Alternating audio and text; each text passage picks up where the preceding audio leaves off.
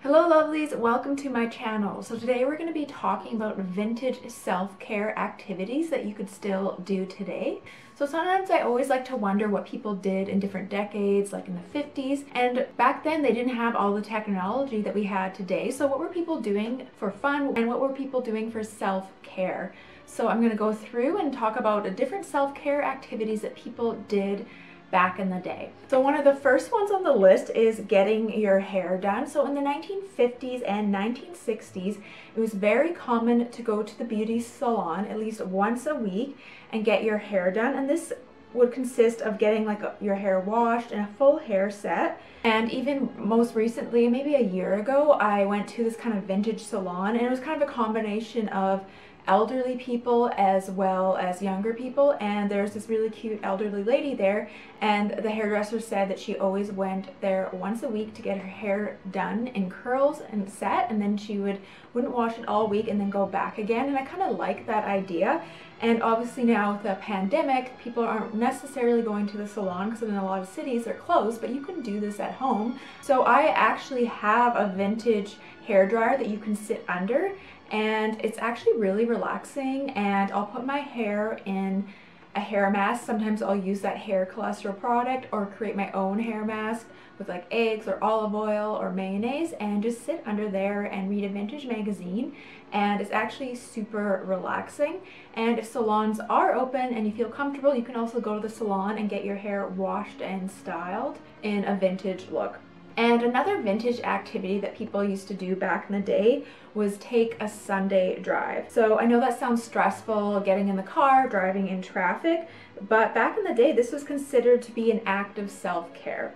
So people used to plan a getaway even for the day, go for a picnic, drive out to the country and take the scenic route, maybe go to a small little town, check out like a new shop or a restaurant that you've never been to. And it's just nice to go out of your comfort zone and maybe head out to the country. I know with restrictions with the pandemic, this might not always be easy, but it is nice to get out of the house and drive around. And I remember when I was a kid, we used to always go for drives and we'd take the scenic route, go along the ocean, listen to music. So it is a nice activity to do, especially if you're feeling cooped up inside. And another vintage activity is develop a relaxing skincare routine. So back in the 50s, a woman, you won't believe it, but they had an extensive skincare routine, and cold cream was one of their main staples in their skincare routine, and this was used as a cleanser and a makeup remover. And if you want a really good cold cream, I recommend Besame Cosmetics cold cream, especially since they have the vintage inspired packaging with the glass. And once you run out, you could even refill it with a cheaper cold cream like a Pond's, because it is on the pricier side. And they also have a vanishing cream, which is incredible under makeup. I love it because it kind of mattifies your skin, smooths it out, and it works as the perfect base before you put on makeup. And they also have a really good night cream, which I've been using, and a day cream. And they're all unscented, so they're perfect for sensitive skin. And I just really love the packaging. And I know it's a little bit more expensive, so if you just want to buy it for the first time just for the packaging, I highly recommend it, especially if you kind of want to create that vintage vanity look. And there's also other cheaper, more affordable cold creams too, but if you want to kind of do a vintage nighttime routine, I highly recommend investing in a cold cream. And another vintage self-care activity is finding a creative hobby. So obviously before the days of Netflix, TV, and social media, people had different type of hobbies, and this would include things like knitting, crocheting, scrapbooking, painting, and other vintage crafts, even like needlepoint or needle felting. And a lot of these crafts are actually making a comeback, and you can do these crafts even while you watch TV if you still want to watch Netflix.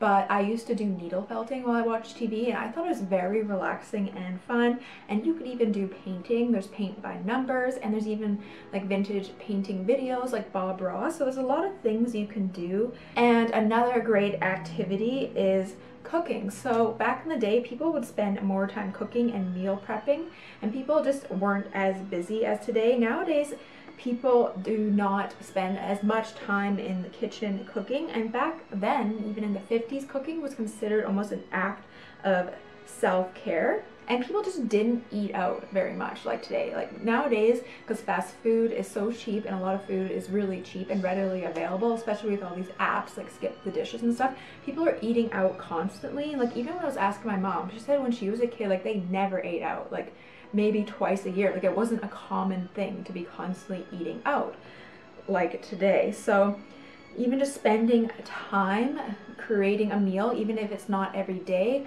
coming up with a plan and spending the time relaxing and just slowly making a nice meal for yourself or your friends or your family can be a relaxing activity. And I even have a vintage cookbooks with vintage recipes. So I have a Betty Crocker one featuring long lost Betty Crocker recipes from the 50s and 60s, as well as another vintage cookbook. So you could even recreate vintage recipes from different decades if you want to take it to the next level. And another relaxing activity is taking a bath. So I know this seems obvious, but back in the day, taking a bath was a nice self-care activity, and people were taking baths all the way back in 300 AD with the Romans, and there's lots of health benefits of taking a bath.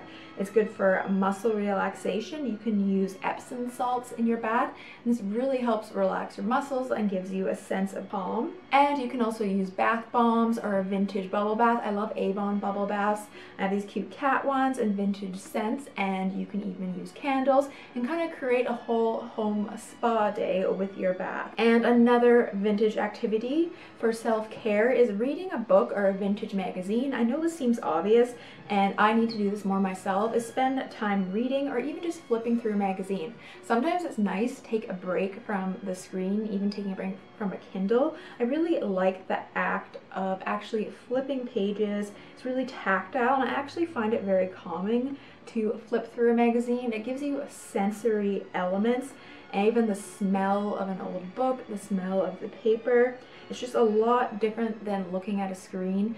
And especially before bed, if you even go to bed an hour earlier and read a magazine or even a vintage magazine, and just take the time to read instead of looking at your screen, because I'm guilty of that too, watching TV or going on my phone all the way up until bedtime, and then it's really hard to shut off. So that is a nice activity. And back in the day, people would always read in the evenings, and they would spend time reading magazines. And because cable TV shut off at night, I think even when I was younger, I remember maybe, I think it was midnight, like between midnight and 5 a.m. there was no TV. It would just go all scratchy or like color bars. So back in the day, people didn't have access to TV and entertainment 24/7. And another activity is actually going shopping in a store.